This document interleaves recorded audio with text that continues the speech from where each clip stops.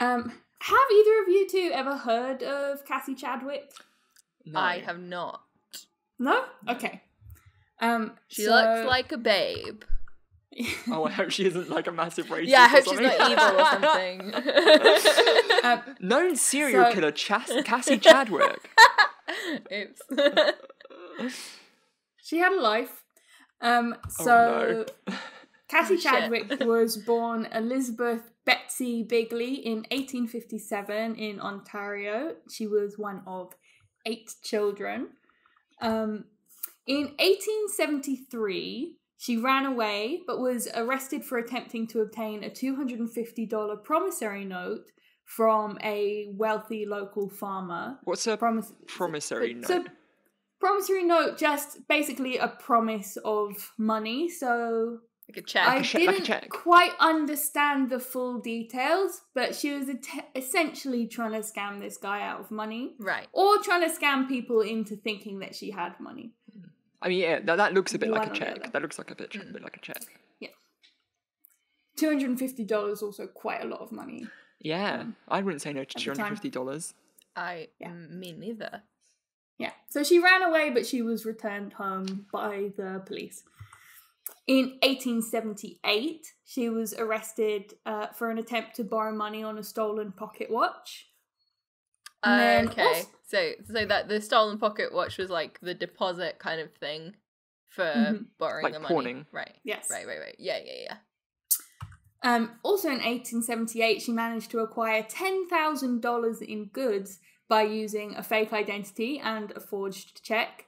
And then upon discovery, fled to Toronto. I mean, Wow. so far I'm still just like babe. Well, what I'm hearing is she's a criminal.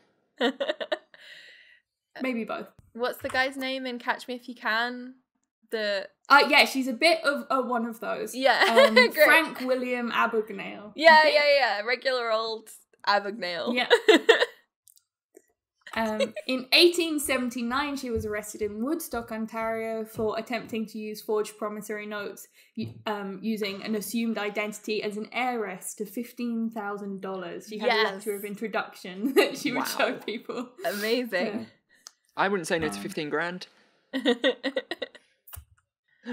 then she was sent by her family to live with a married sister in Cleveland. This is what a sister looks like. Oh. That's me, by the way. But not married or in Cleveland. Neither of those things. Not very long after moving in with her sister, she moved out and set up shop as a clairvoyant using a kind of French-sounding name. Yes. A client that she Madame met. Betsy Bigley. It was Madame something for sure. Anyway. Wow, great. Madame Thanks for the info. I've never written it down. There were so many names that she used, I didn't bother writing them all down. How can you keep up? Yeah. So she set up shop as a clairvoyant and got married to a doctor. But pretty soon, when her photograph was published in the paper for her new spouse, her sister and her sister's husband, plus a bunch of other local tradespeople came knocking, asking for money owed. Amongst other things, she had taken out loans on all of her sister's furniture. Oh, God. Which she obviously didn't pay back, so... Okay. The furniture got taken by... Yeah. Not so cool. Husband promptly divorced her, but also paid all of her debts. So, Oh, you're not a bad guy then. Yeah, that's kind of him. Some people get all the luck. well, I don't know No, if it was Dr. Annie kind pays or all your like debts off. a legal... I don't know. You think he might have like legally assumed responsibility for her debts by Exactly. marrying her, right? Exactly. Yeah, possibly. So she set up shop as a clairvoyant again, Madame something else. She got married Bigley. again. She got married again, but she made sure to get a prenup. And then for a few years later, she left him by approaching a local lawyer with a letter saying that she'd been adulterous and advising him to seek a divorce from the husband. In 1889, she was sentenced to 9.5 years in prison for forgery. What is this shit. image? What is this image, Rach? It's different kind of forgery. It's forging Oh, iron. why is he naked? That doesn't seem like good It's really forge hot, safety. Jen. It's This is really in hot which in I found- there. It's extremely hot and sweaty in there. You just, you gotta do what you gotta do. Don't judge. This is what you get from royalty-free image sites. Softcore I don't know porn. what you want from me. Do you know what? You get an awful lot of softcore porn on those sites. Really? I haven't come across that yet. Yeah. You search for anything, even like with the remotest inkling that it might be something like sexual, and you just get somebody's like softcore porn. That's really funny. She did get out after a few years on parole, so she didn't spend the full 9.5 in No there. one ever does, do they? No. In 1893, she was released on parole, and then promptly opened a brothel. And then, wealthy man Leroy Chadwick. Wow. Hang on, that's her last name. Spending time in the brothel. She introduced herself to him as the owner of a respectable boarding house for women. He informed her that it was a brothel, and a well-known one at that. Yep. She fainted. She was so shocked that it was a brothel, and asked him to immediately take her away from this place in case anybody thinks she's associated with it. And then a few years later, they got married. Yeah. Then a few years later, they got married. So this is her third husband. That is some acting. That is some. I do want to see that movie. give me. That movie. I'm pretty sure there is a movie. Actually. Excellent. But this is really where her biggest con ever comes into play. On a trip to New York with her husband, who was a wealthy widower, she asked a friend of his, a lawyer, to drive her to the Carnegie residence, Andrew Carnegie's residence. Of Carnegie fame. Of Carnegie fame. She went inside and then came out and dropped a piece of paper. He picked it up for her and saw that it was a promissory note for $2 million from Andrew Carnegie himself. In fact, she'd just been to speak to the housekeeper. But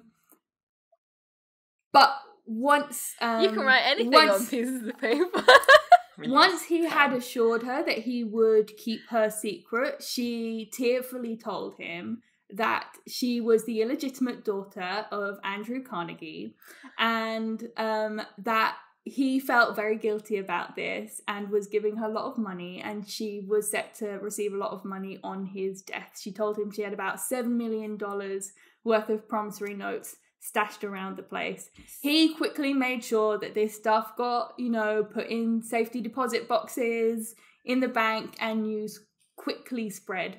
7 million in the 1800s. Yeah. So this news spread like wildfire because obviously Andrew Carnegie, at one point the richest man in the world, his name was good for anything, right? So she was getting loans left, right, and centre because she was an heiress to Andrew Carnegie. For several years, she was.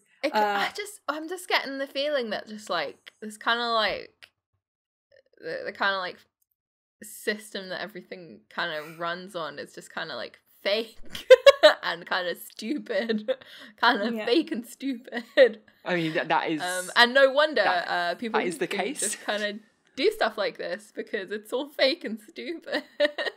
It's all fake and not real. Yeah. It's about trust and nothing else. Right. And people have an incentive to trust each other even when they know the whole system is corrupt. Yeah. But yeah, she lived like a queen for several years. She bought 30 closets worth of clothes or something like that. That's that's what they say. That's too many clothes. Lots of jewelry and such like. All sorts when I get new clothes, I stash. wear them to death. Couldn't do that with £30 million worth of clothes. In all, I think she received about $2 million worth of loans. So that's $2 million then, almost $70 million now. Wow.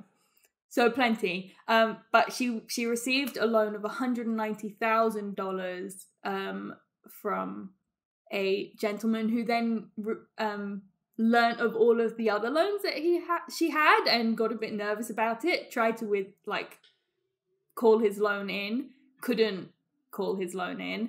And the jig was up, basically. It triggered a run on the bank. There was indeed a run on a bank. One bank did become bankrupt. Wow, just because of her? Yeah. Oh my god, because they'd her. loaned her so much money. Yeah, a bank That's brilliant. became... Yeah. Because they'd loaned her so much money and because everybody else was pulling their money out of it, because it was big news very quickly. Oh my god. Obviously, the Carnegie heiress. Wow. One woman wrecker of financial institutions. Yeah. I love it. And then she was sentenced to 14 years in prison. She spent a few of them in there before passing away at the age of 50. One of the greatest con artists that's ever lived, but obviously not the biggest con artist, which is capitalism. Who's this Long guy? story short, the biggest con artist is capitalism. Carnegie. Yes, truly. Famous yes, philanthropist the and actual horrible Carnegie is a much bigger, more brutal con artist. He was reportedly very pleased about this whole thing because obviously this whole scam relied on the fact that nobody was going to go straight up to him and like ask him about his illegitimate daughter. Nobody was going to do that, but at the same time he's, good for the money. Yeah. Yeah. Also, so the whole thing is evidence of just how impressive just his name is, that someone else can run around spending tons and tons and tons of other people's money just by pretending to be associated with him. Yeah. That's my goal in life, to get to that level. No. So he didn't find out basically until the news broke, but he was quite pleased with the fact that his name was that important, and he turned up at the trial, I think, just to see who had successfully tricked everybody into thinking that she was his daughter for so many years. That is pretty funny. Her husband, when she was arrested, she was wearing a belt holding $100,000. Oh! Which again, in today's money, is about 34 times that amount. Holy Wow. shit! 3.4 million or something. Yeah. Wow. That's too many monies. Too many monies. Her husband, her third and final, did immediately divorce her and then run away to Europe with his adult daughter upon finding out. Didn't want to be associated anymore with Mrs. Chadwick. Well, I was thinking, you just don't get con artists like that anymore. But then I remembered, that medical technology woman. Yes. Theranos. Yeah. Holmes, is it? Emma Holmes? Yeah, something like that. And and she would just wear Steve Jobs style turtlenecks and just look really intense. Yeah.